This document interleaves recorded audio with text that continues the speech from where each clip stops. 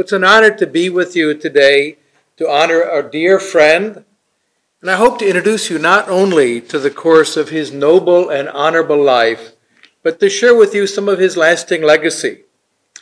And the reason is I hope that you will be inspired, as Kofi mentioned, to draw on his life's work to realize a shared vision of a continent of people who are free, who are prosperous, who are at peace, who enjoy dignity, and who are proud of their histories and proud of their accomplishments and justifiably hopeful about their futures.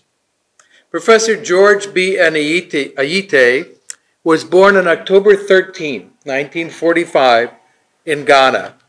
He graduated from school and received a Bachelor of Science degree in economics from the University of Ghana. Then he went for graduate studies to Canada, received his MA at the University of Western Ontario, and his doctorate in economic science from the University of Manitoba. He taught in Canada and the United States, and he retired as professor of economics after many years of being a beloved teacher at the American University in Washington, D.C. I first corresponded with George in the 1980s when I was editing an academic journal at George Mason University in the United States. And he submitted an essay for publication. It was really eye-opening. The title was African Peasants and the Market System. And I learned so much from that paper and from the ensuing correspondence and friendship that we developed. George was a scholar, he was a teacher, and he was a forceful public advocate for the cause of African liberty, dignity, peace, and prosperity. There's not too much to say that George lived for Africa. He lived for Africa's promise. He also became a dear personal friend.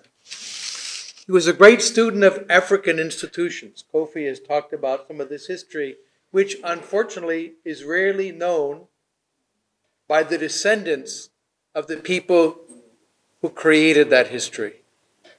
And he wanted people to understand and share in that heritage. They had been solving their own problems for thousands of years before Europeans, Turks, and Arabs showed up and began to enslave and dominate them. When George Ayittey was a research scholar at Stanford University in California, he buried himself in the library. He was a voracious reader. And he read up on everything about African history that he could get. And the result was a remarkable book, Indigenous African Institutions. I highly recommend it. Unfortunately, it's hard to get and a bit of a collector's item, but I'm encouraging a publisher in the United States to reissue this with additional material from George that wasn't in this edition. In the book, he examined the institutions of law and governance, property and exchange, arbitration and peacemaking by which African people had solved their own problems. And those institutions still exist, but they are often submerged under the bureaucracy and the sheer violence that was left by the colonial powers. In many cases, the indigenous institutions that still exist are denigrated, and you hear this language, backward or primitive, when in fact they are parallel to and share the same principles as institutions developed in Europe and Asia and elsewhere. People sometimes scoff at the customary laws in African nations. And they say, oh, look at the English common law. The English common law is the customary law of the English people. It's customary law. Or look at the Roman law. The Roman law is the customary law of the Roman people. There's nothing unusual about that. Every nation, every society develops its own customary law.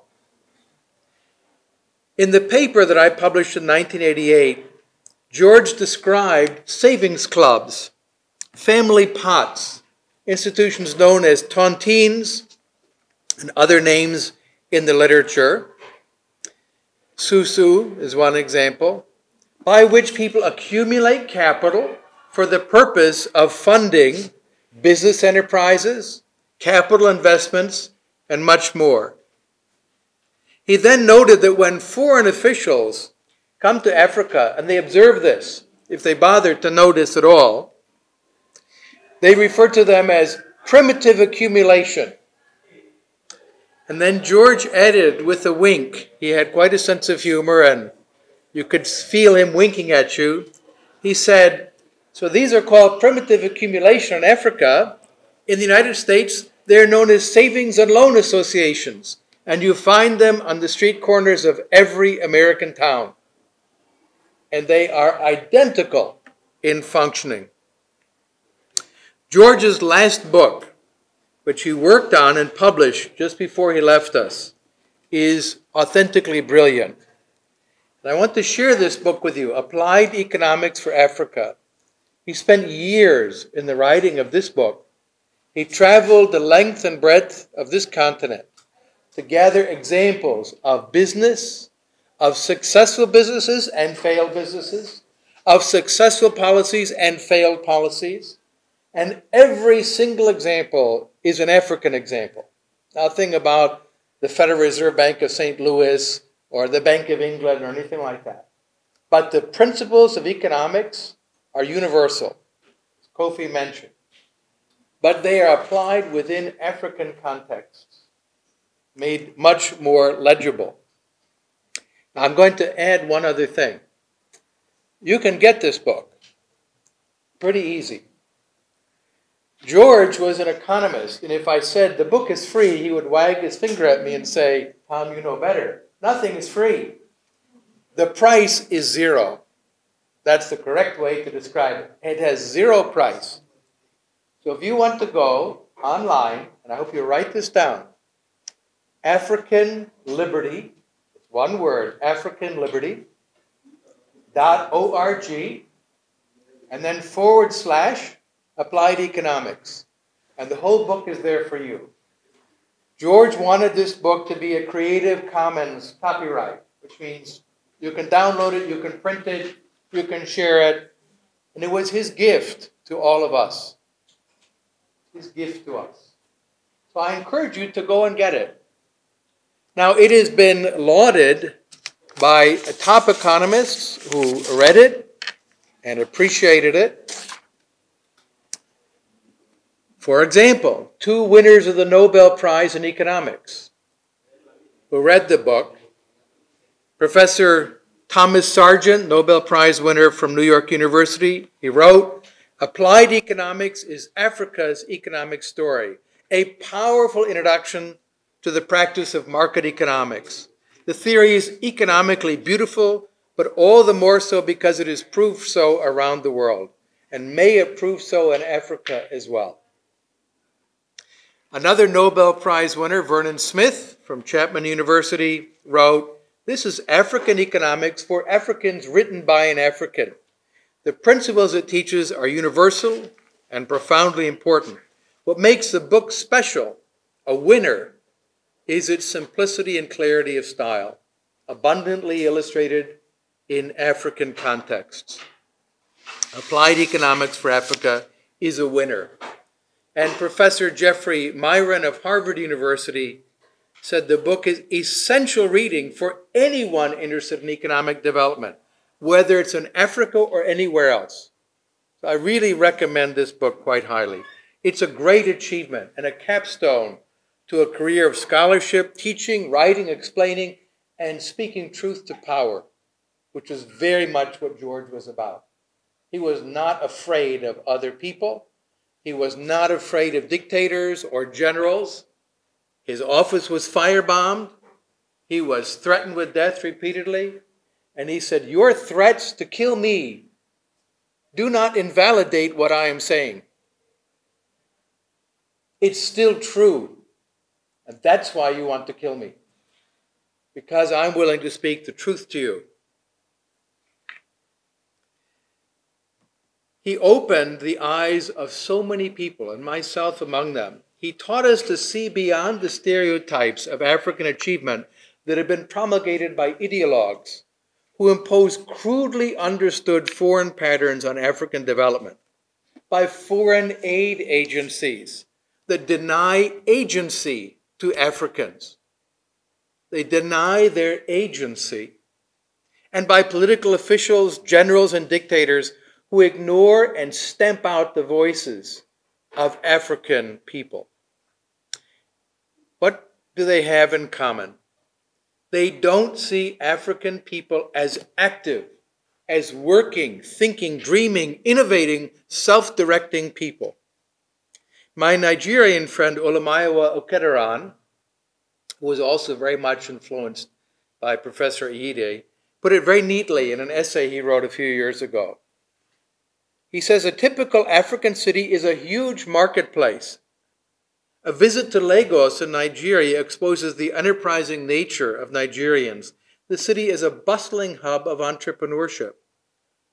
The young man sweating in the streets, hawking ready-to-eat snacks, the lad advertising cool bottles of table water, the bus conductor calling passengers to his vehicle, or the farmer in the nearby village going to till his melon farm with his family.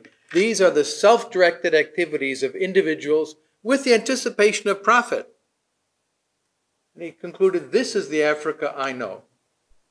But too few people see Africa that way. And I'm sad to say, too few Africans opened their eyes to the reality of African agency around them. George Ayittey was convinced of the reality of agency for African people. It was not just a hope, it was a conviction based on observation. And you find it eminently described in the book Applied Economics for Africa. Africans can and will prosper. The African century has already dawned. It will only be realized if Africans stop trying to copy every detail of foreign patterns and instead draw on their own history. Kofi was so right, Professor Bentel. Learn your history of your own society. The English learn the history of their common law as their customary law. Well, you could read John Mensah Sarba's History of Fanti customary law. There's customary law and scholarship of that in the African context. Here's an example that George gave us that again was very jolting. He compared the rituals of African customary kingship, the stooling of the king and so on, and he compared it with the Japanese. Japan is one of the world's richest and most modern economies. Here's his description about Emperor Akihito becoming emperor in 1990. Before ascending to the throne, Emperor Akihito, the 125th emperor in a dynasty that traces its roots to the 7th century, performed a solitary all-night vigil of prayers to his divine ancestress, the goddess Amaterasu, the goddess of the sun, in each of 2 thatched roof structures. He prayed for peace and abundant harvests. Then, wearing white silk and a feathered headdress, Akihito dished out food for his numerous guests, made up of Japan's 8 million kami, or gods. There are 8 million gods in the Japanese religion. Afterwards, he retreated behind a screen where the spirit of the sun goddess invited him to enter. And when he emerged, according to Japanese Shinto belief, he was no longer an ordinary human, but an arahitogami, or a living god, the living embodiment of Nigini no Mikoto, which is the god of the ripened rice plant, and the newly deified emperor of Japan. That's how the Japanese treat and create their emperor. Then he continued, African scholars and leaders may note that Japan, an economic superpower, did not have to renounce its ancient Shinto beliefs in order to become a superpower. They did not have to become westernized. They were still Japanese with their traditional views, but they could become world leader in electronics and automobiles and so many other areas. So modernization does not have to mean westernization or Asianization. It does not require abandoning traditional culture. Rather, what is needed is to modernize by realizing modern Africanization.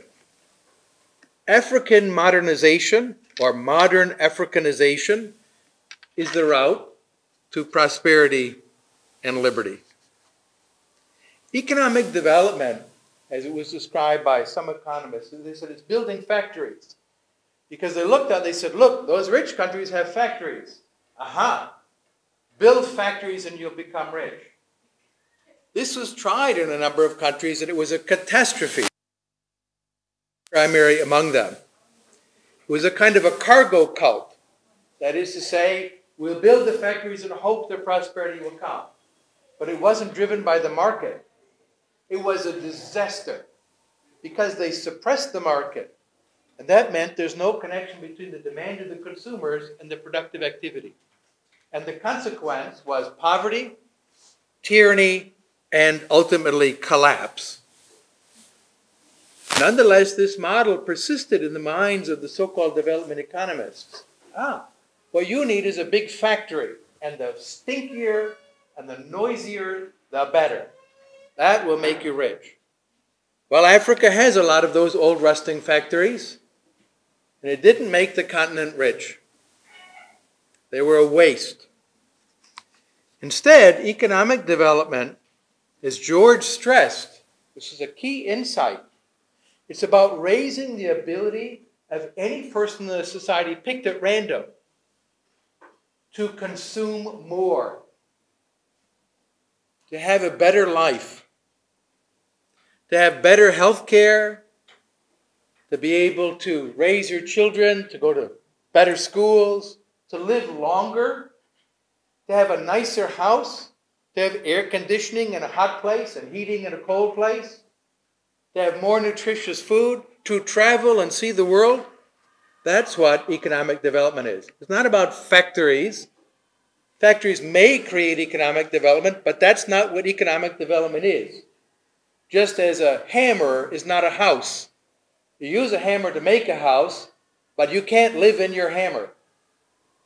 They're different things. Unfortunately, in Africa, rural populations have been almost excluded from this consideration. And African rulers have persistently preferred urban populations over their rural cousins. That means that they have ignored great sources of development, which is rural Africa and the wisdom and the talent of millions and millions of people, which are ignored in the process. So Lenin had this myth that if you just build the factories and kill off the peasants, that was the other side of the process, they starved in the Soviet Union to death millions of people by confiscating their food.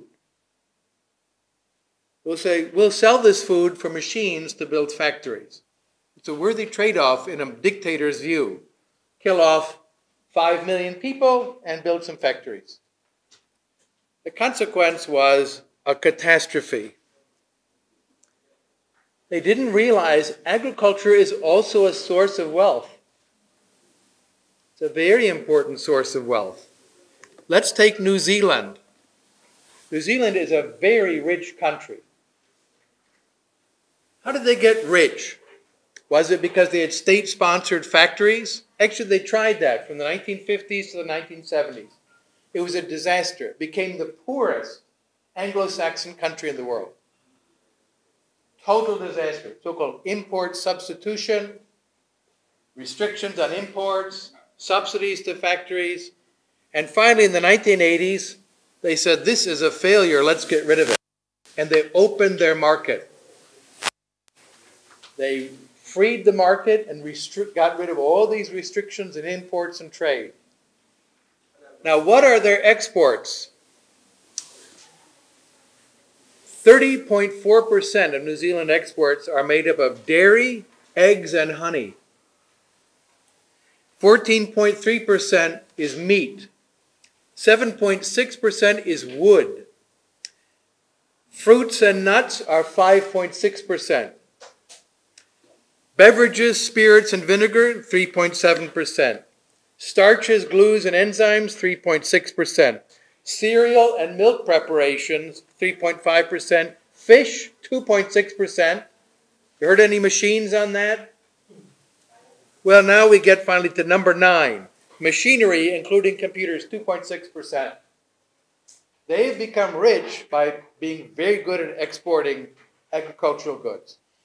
Fruit, nuts, wood, meat, beverages, honey, eggs, and milk. So there's nothing that says you can only get rich from having a factory. The reason is exporting eggs and honey creates wealth just as surely as exporting automobiles and tractors. Think about it. 100 cedis worth of eggs or honey, or 100 cedis worth of automobiles and tractors is 100 cedis. It's value that matters. Now indulge me in a thought experiment for a moment.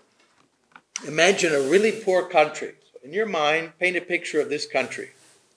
Indoor plumbing, that's water coming into your house, is a luxury of the rich. More than 1 out of 4 children, 28%, will die before the age of 5. 43% of those 10 years of age and older work in agriculture in growing food. 10% of the working population, 10 years or older, work as servants in the houses of the people who are rich in that society. No one has a cell phone, not a television or a radio. The average life expectancy is 44.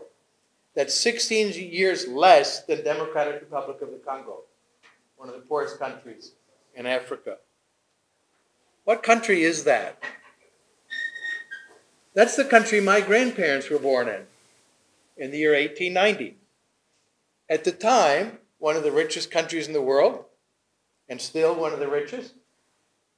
But in 1890, the standard of living was less than that of the average African, by far. How many of you here have cell phones? Come on, how many of you own a cell phone? Okay? Basically everybody has a cell phone. My grandparents didn't have a phone. When they finally got a phone, it was the one on the wall. I remember as a boy, he went to talk to someone. They didn't have indoor plumbing. When I was a little boy visiting my grandparents, we went to the outhouse. Okay? So what's the difference between their lives and ours? What made that change? Because that's economic development. The ability to live better. What made that possible? Well, George Ayittey saw it was innovation and exchange. And the innovation, that is to say, a car isn't just another horse. The internal combustion engine was an innovation. Henry Ford didn't just make a faster horse. He did something different. Thomas Alva Edison, who came up with incandescent lighting, he didn't just make a better candle. He did something different. He innovated. And where did that take place? In the very sector that is so despised and denigrated in Africa, the informal sector. Thomas Edison worked in his garage, working on that light bulb. Henry stable, figuring out how to make the engines work. Apple Computer was started, many years later then, in a garage by some young people who said, why don't we try this? And all the established institutions said, no, that's not possible. The head of IBM, International Business Machines, one of the biggest companies in the world, they invented the first big electronic computers. They were as big as this building. They're huge, using these cards, punch cards, to calculate. And the head of IBM was asked the question. Someone said, do you see maybe someday people will have a computer in their house? And he laughed. He said, of course not. What would you do with a computer? That's stupid. And so IBM did not go into the personal computer business. Uh-oh, they lost a lot of money. Because it was those upstarts of the informal sector who said, maybe you could have a computer in your house. Now, you have a computer in your pocket. And that happened in the informal sector. As he pointed out, Henry Ford did start by setting up a big corporation with a stellar direction and a listing on the New York Stock Exchange. He started out in a garage, small experiments, testing small internal combustion engines in the informal sector, which IBM didn't observe. They solved problems.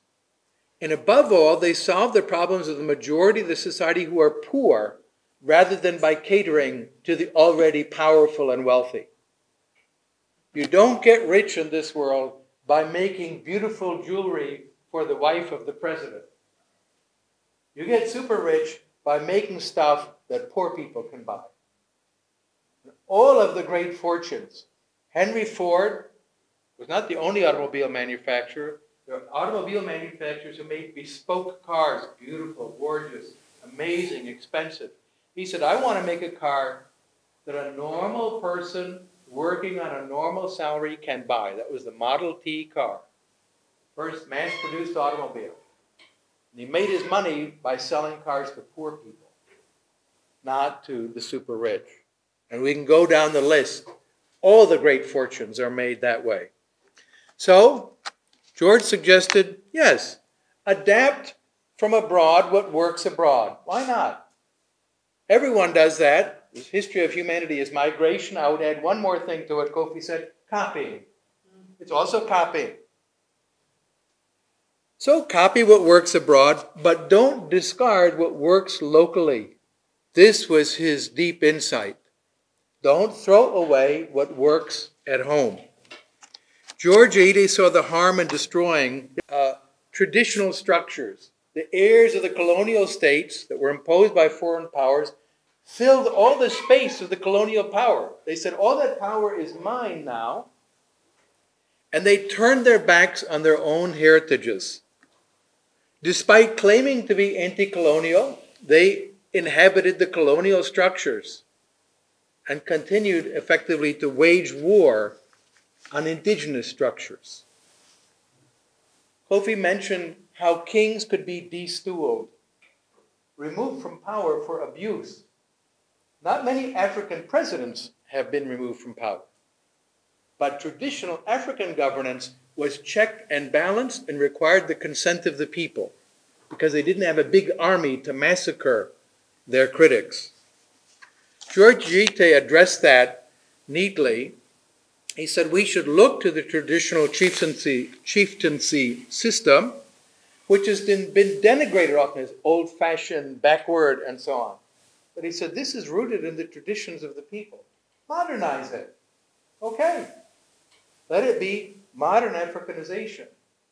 But don't suppress it in favor of importing a legal system that doesn't work very well in many cases. A friend of mine from Nigeria once put it very neatly. He spent many years in Zimbabwe. He witnessed what Robert Mugabe had done there. And he said something Africans understand, but it made me think when I heard it. It was so shocking. He said if Robert Mugabe, by the way, who killed thousands of Zimbabweans, they massacred them in the Belle Land and destroyed the economy. He said if Mugabe had wanted to help his people, he could have become a king instead of president.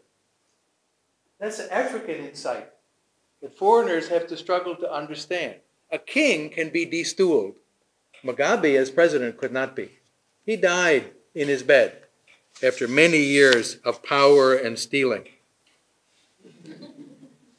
So democracy is rooted in African traditions. Because democracy isn't just we all vote and 51% of us say we're going to kill the 49%. That's not democracy. Democracy is fundamentally government by discussion.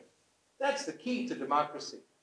It's government by discussion. Parliament means the place where people talk, not the place where people kill other people. The place where they talk. And Africans are accustomed to talking. They're great talkers. The village councils are about talking. All those advisors around the chief or the king are talking and giving advice. That's a bad idea. Don't do that. This would be the way to go. And then other people disagree. So traditional African governance systems were accountable. How much better if they had been allowed to evolve, solve the problems of the modern world rather than being suppressed by military conquest. But that's not what happened. We cannot undo the past, but there is no reason to perpetuate these bad policies and continue to denigrate African institutions that solve local problems pretty well. I'll take one simple example and conclude. In Côte d'Ivoire, hundreds of millions of euros have been spent by the World Bank and other organizations to create titling for land. 1998, the Parliament made a law. Within 10 years, 100% of all land will have title. 20 years later, how far had they advanced to that goal? 4%. Not 100%. That they were only 96% short 10 years after their deadline. Something wasn't working. And the reason was they would bring in French civil code, but that's not what the villagers used. They had their own customary law. The Audace Institute in Côte d'Ivoire said, let's do something different. Let's listen to the people and their law. But they did modernize it. They brought in GPS technology. So you ask a farmer, not how many hectares do you have, farmer isn't sure about that sometimes. They say, will you walk your land with the GPS? You walk the land, come to here, farmer knows where the land ends and starts, and now you have a perfect map that then clicks with all the maps of all the other farmers. And it can be recorded. Then village by village, because sometimes customary law will vary from region to region, they created title registries in those villages, administered by the people, not in the distant bureaucracy, by French-speaking bureaucrats, but by the people who live in that village. And the consequence has been hundreds of thousands of titles issued and valued by people. So now I have the title to the land, I can get a bank loan on it. It's collateral. I can exchange it for other land, and so on. The use of savings clubs, family pots, tontines, susu, and other systems to accumulate capital is also very important. Allow those to have a legal existence. Let them be modernized. Let it be modern Africanization. There's no reason to think that a bank has to have a granite building just because in the village the bank there doesn't have a granite building. It's around a table as people come and pool their resources. So draw on Africa's own indigenous institutions to solve African problems. I'll mention a book that a colleague and I wrote called Development with Dignity, which you can also get at zero price. If you Google the name, my name Palmer and Development with Dignity, you can download the book. And we were very much influenced by George Ayittey and his opposition to dictatorship. We looked at the data. All the dictators say, I have the plan, follow me and the country will prosper. So we said, well, we now have a lot of data on this, and it's not true. Dictatorships destroy their countries. Democratic systems that have freedom of speech have long-term, stable growth rates. Democracy is development. It's not in opposition to it. So in conclusion, I hope you'll be inspired, as I have been, by the work of Professor George B.N. Ayittey, pioneer, visionary, scholar, and friend. I miss him very, very much. I wish he were here with us now. He left us on January 22nd of last year, but his works remain. And through them, you may become acquainted with the insights of a great champion of Africa. And I encourage you to visit africanliberty.org and download this book. It's a top-notch economics book. And you too can be inspired by George's work, and as he would sincerely hope, and exactly what Kofi Bentel said, it's as if he had read my mind. George would want you to go beyond it and do better, to add to it, to generate new understandings, to blaze the way to a free and flourishing Africa, and to make George proud of you. So thank you, George Ayittey, for inspiring us and teaching us. And thanks to all of you who have attended these talks, because the future of Ghana and of the continent of Africa is in your hands.